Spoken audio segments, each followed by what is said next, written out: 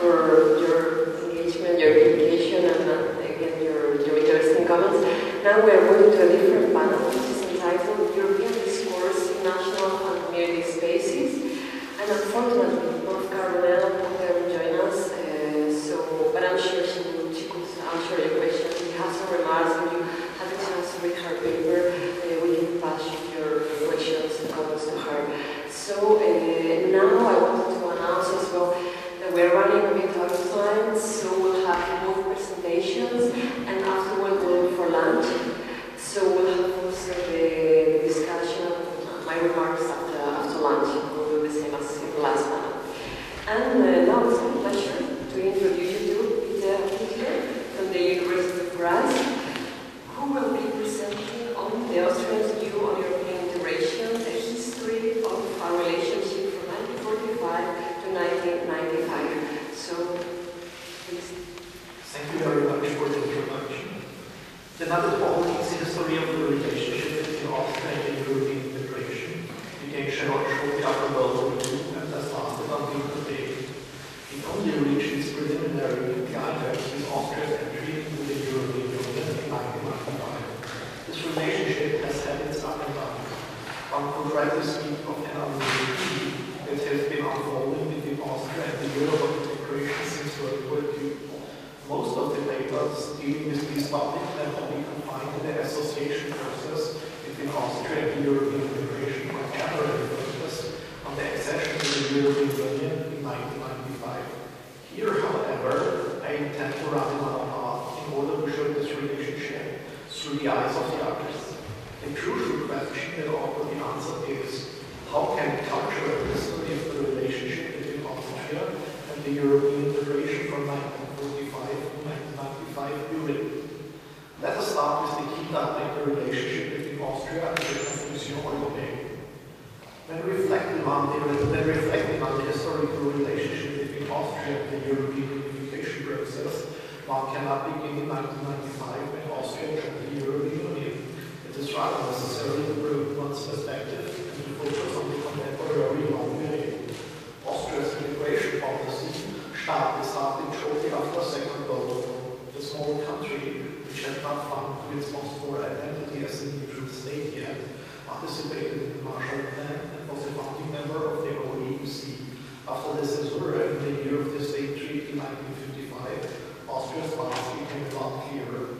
One had found the common denominator in neutrality, free trade, and the continued orientation towards the West. Austria was also a foundation member of the European Free Trade Association in 1959-1960. The first time Austria tried to an accession to the European community was in the 1960s. It failed due to Italy saying no because of the terror in South Tyrol.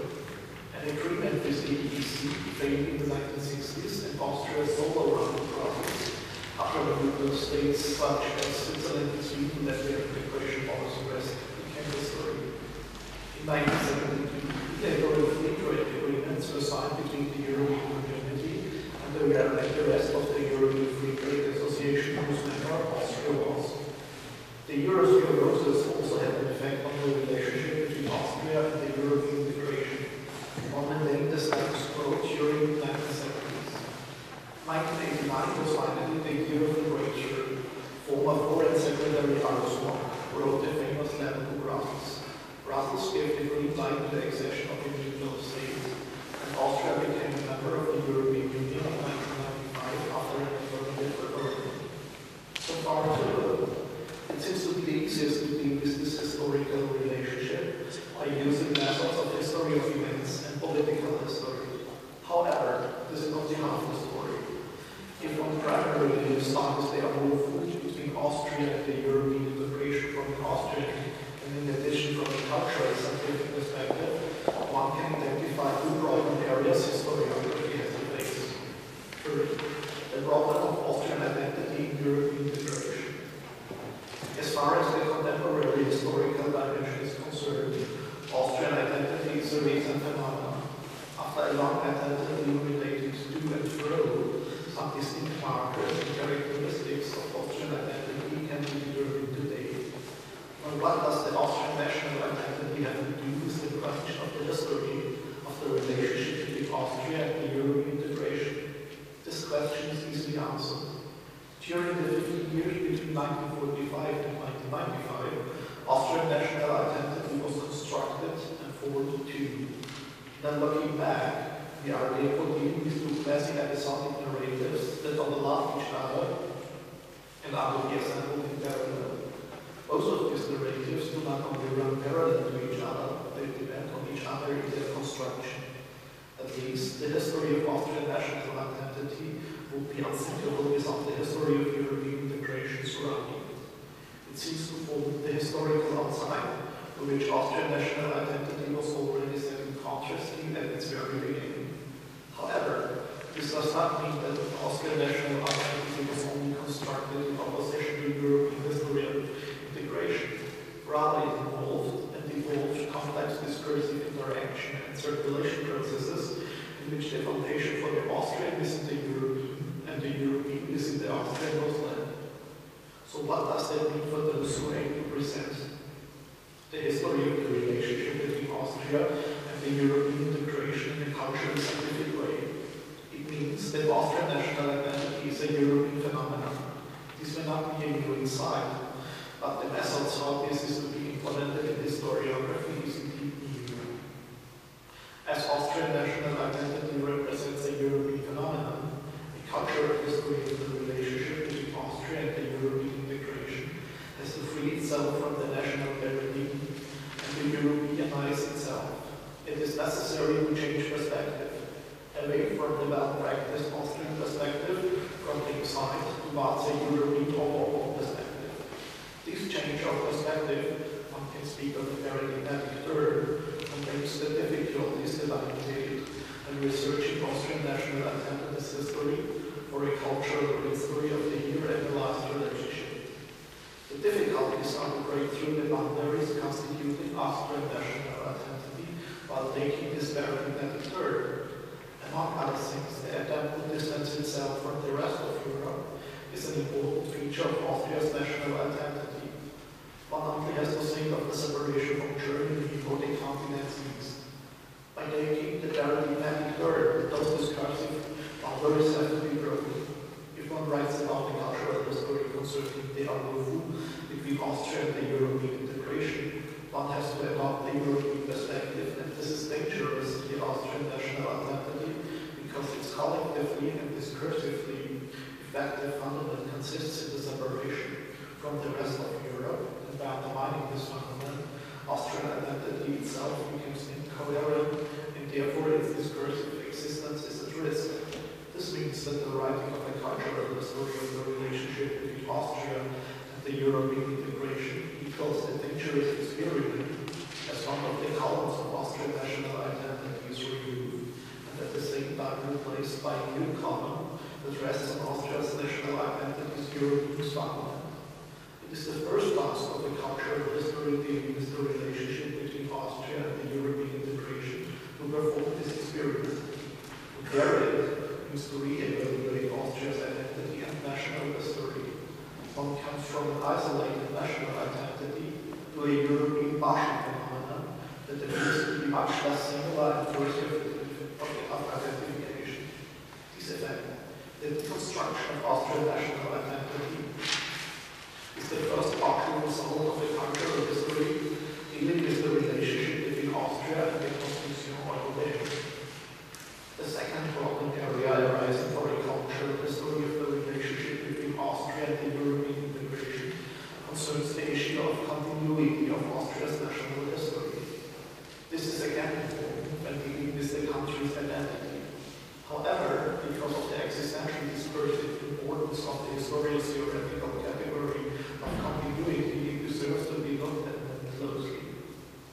The continuity of Austrian national history results from many factors, such as the existing landscape of political parties, the social partnership, neutrality, the so-called political Lagerstrasse, etc.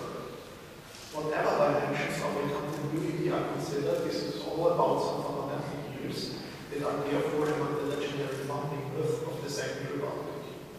Those foundings are legendary for their representative social and constructive view that does not only play an important role for the cohesion of Austrian society, but in which the Austrian history becomes visible. The Austrian history is a continuous narrative.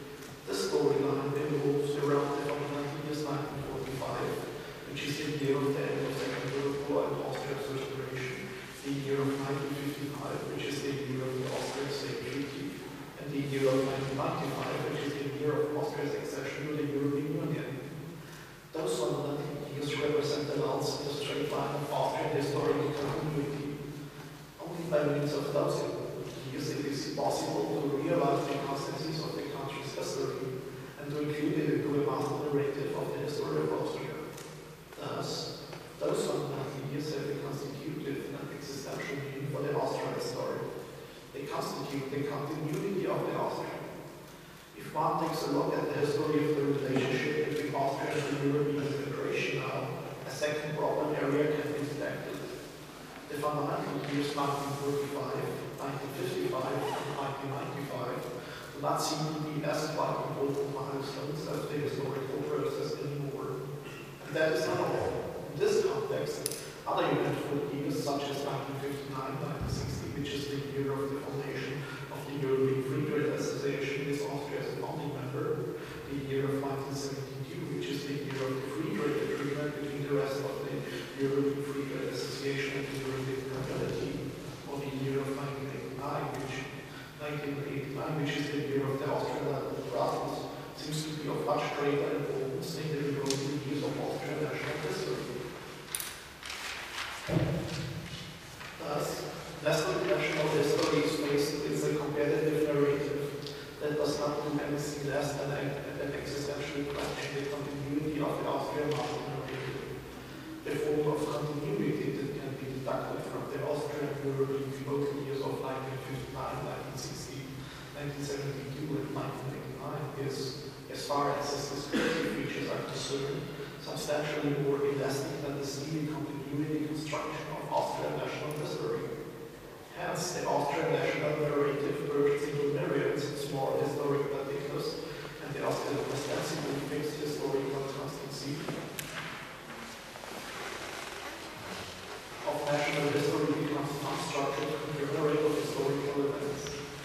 These qualities of the competitive narrative and its consequence, one can also speak of an historic reputation, constitute the second problem area of the cultural history of the relationship between Austria and the European integration. What are the consequences of the historic reputation? The history of the Austrian nation appears as a development of many historic events and years, is unstructured and needs to be resolved. And exactly herein lies the chance for a cultural history of the relationship between Austria and the European integration. The necessity to rethink continuity represents an opportunity to update the Austrian by European landscape. If one writes a cultural history of the relationship between Austria and European integration, this is the second consequence. The destruction of Austrian national continuity is a restart in terms of the European shared. Okay, that's all.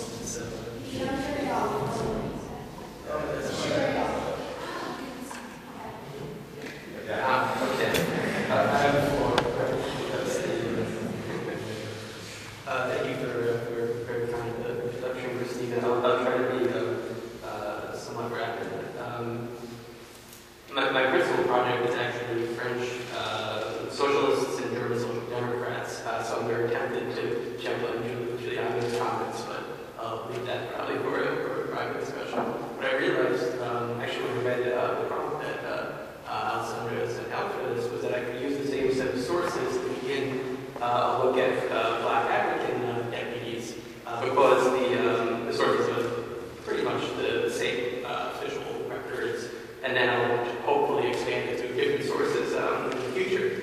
So what I'd like to do, or what I try to do in the paper, is to bring together, from start, two different sets of historiographies, one on French imperialism and the other on European integration.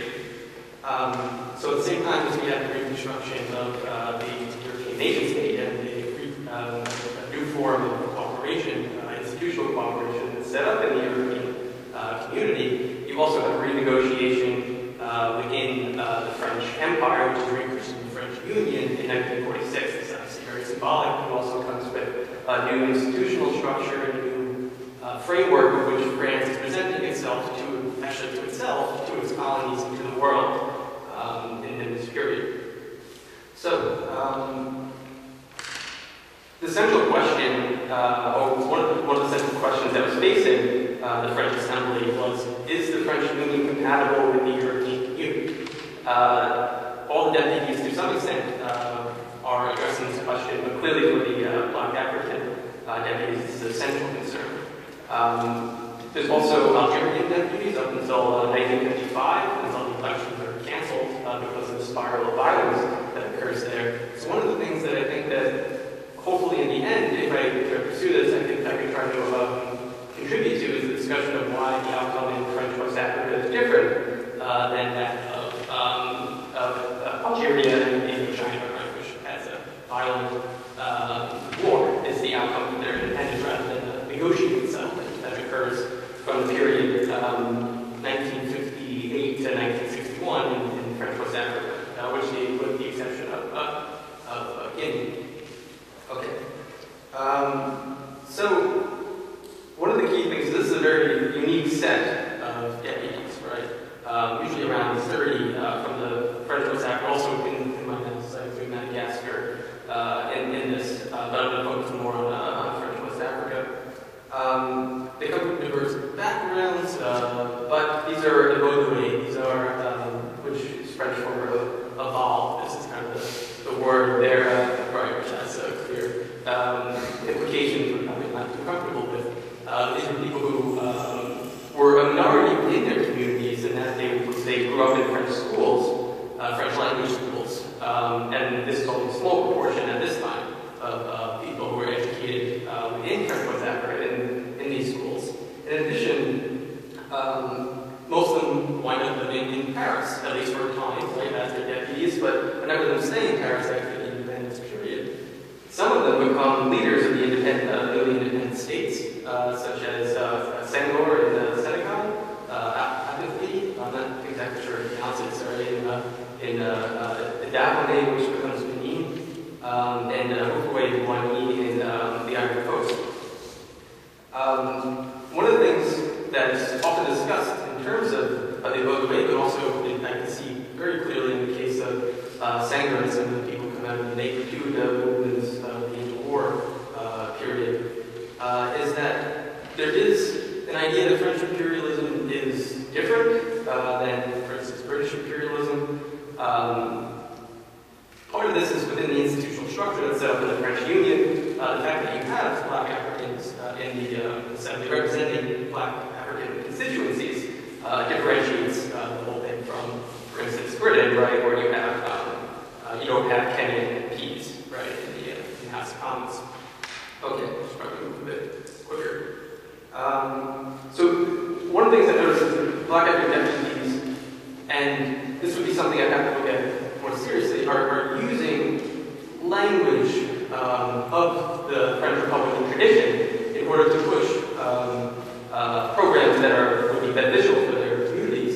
But I don't see this as necessarily a cynical move on their part. I think that this probably, this is related to literature, represents a belief in, right, the tradition of liberty, equality, fraternity of the French Republic. Okay, so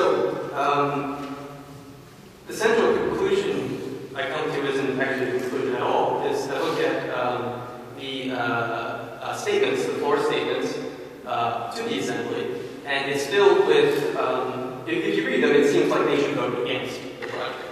They put forward what seemed to be pretty persuasive reasons to vote against European integration measures in the 1950s, and then they vote for it, overwhelmingly.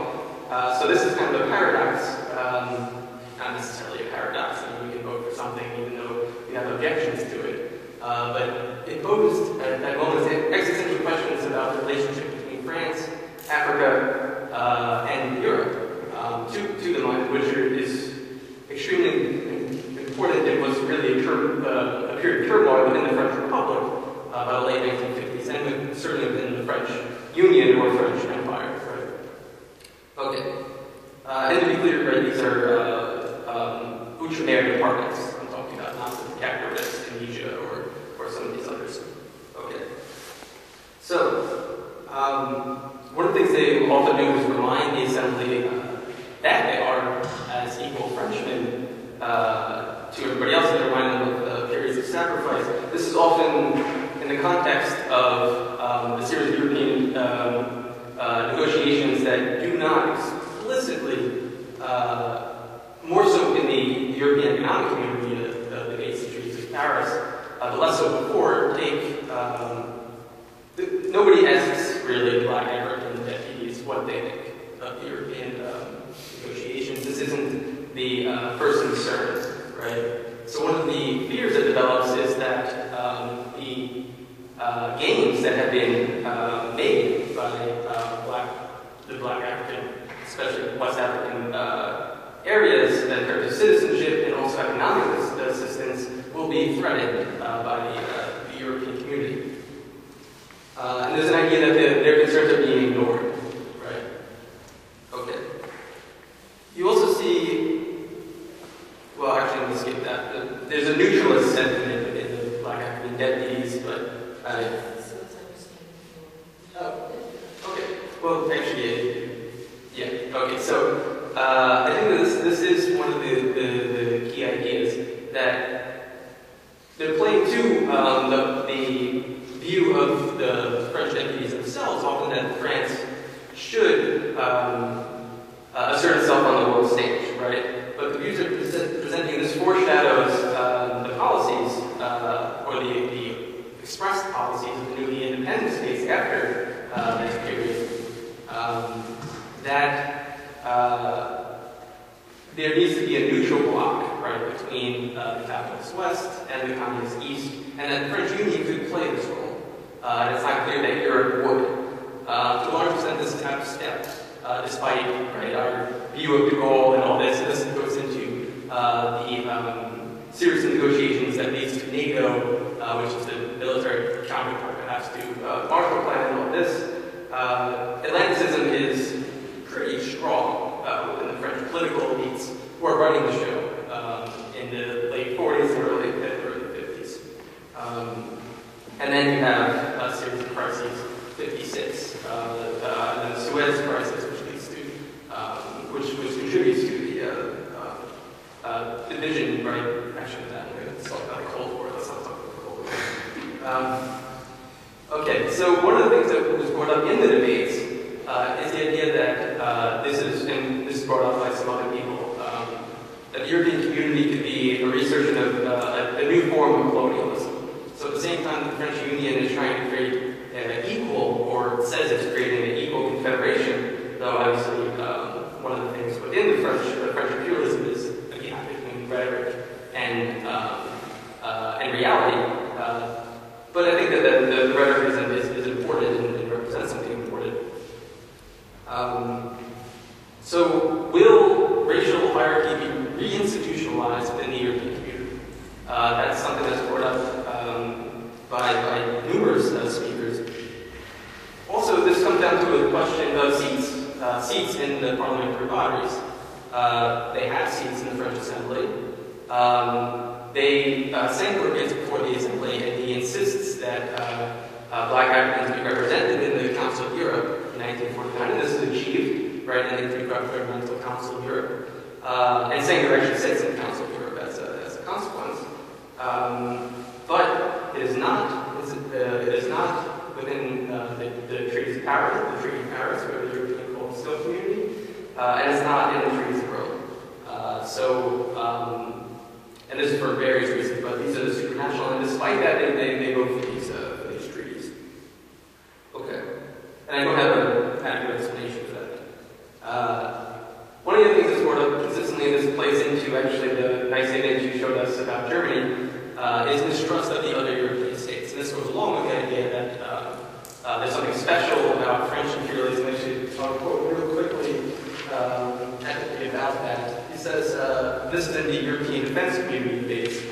The French of Europe have not always had an irreproachable attitude towards the Outre-mer populations, but it is necessary to recognize and proclaim that of all the Western nations, France has manifested the least racial discrimination. He receives applause on this. And also after, and also after several centuries of Outre-mer presence, she is a nation that is best learned the human and political rules of conduct and display vis-a-vis the less evolved peoples. This is somebody from the French West Africa saying this. The natural and traditional generosity of the French of Europe make them the best possible associates with the Outre-mer peoples. But you have in here, and if you look at the 6 states, right, these are the colonial powers besides Luxembourg, right? And it's brought up, it becomes a chance to replay the last 50 or 100 years of European imperialism, the Belgian Congo, right? This is brought up numerous times in the debates. Italian actions as well, but that gets into immigration, which we'll talk about in a second. The other thing is Germany, one deputy brings up, he's from Togo, and he brings up that when Togo was under German administration, his father, or grandfather, was hanged as a consequence by the Germans. Immigration. Today, right, the debate and the context of the immigration is from Africa towards Europe, right? But in this period, you still had the mindset of Europe being overpopulated, especially Germany being overpopulated, right? Britain's around all that. And the idea that it's going to, if you have free movement of labor, right, which is one of the things being pushed within the European immigration measures, you're going to have a flood of what they call petite blancs, small whites, kind of, meaning not rich whites, towards the colonies, not colonies, towards the territories, and this is going to perhaps. Sanger says that these type of people secrete racism like sweat. There's a quote like that. And you have South Africa, I mentioned South Africa explicitly as a model that should not be followed. And also, I don't have too much about German or Italian ideas of whether European integration would allow them to immigrate, or emigrate, promote immigration. But I did see in the archive actually last week, which is convenient for this, during the East, that the European Cold Steel community debates a propaganda piece, actually a political cartoon, showing Germans going to Africa, so that this would be a way in order to, you get the point. The other thing is development assistance. One of the parts of this sort of New Deal in the renegotiation process was that France was promising to its territories that it would work to industrialize the territories and to raise the living standards over a long period to European levels. And this cost a lot of money. And eventually you can see that they were pumping in a lot of money into these territories. So what does Europe mean for the development assistance program? And this is probably the thing that's brought up the most in the debates. I'm going to run through it real quickly. As you're envisioning from the Messina conference, right, in 1955, an internal market, what does this mean for, there already is an internal market. France has an internal market with its territories, right?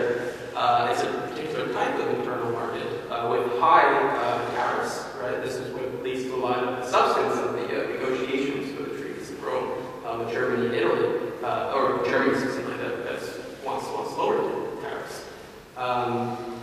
The trade-off generally was that the territories would sell raw materials or produce for high costs in France, so the costs of the products were higher in France than were in the rest of for most of the rest of Europe.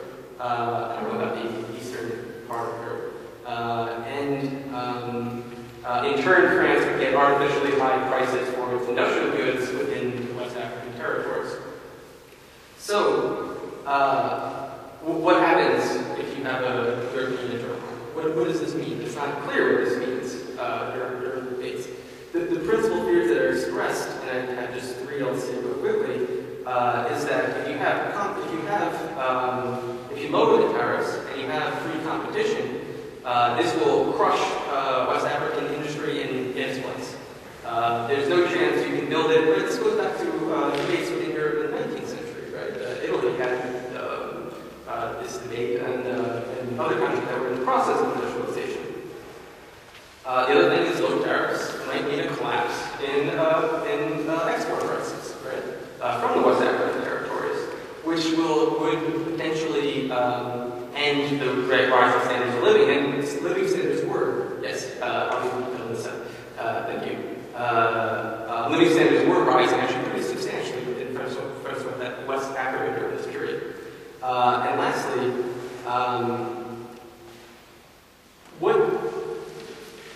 it wasn't clear at all what West Africa's place would be within the European community. What would become the development funds, particularly, that were established in 1946.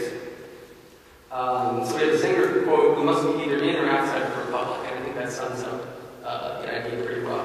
So we have all these reasons for them to oppose, and yet I don't have all the vote tallies. I did a vote analysis, which you can see in the paper, so I won't go over the details, but it includes the Council of Europe, the 1949 vote, the European Coal and Steel Community vote in December 1951, and a preliminary vote on Euratom, so 1956, before the Treaty of Rome in 1957. And in every case, the West African deputies proportionally vote substantially higher than the white deputies than the entire rest of the community, because some of these votes were somewhat close.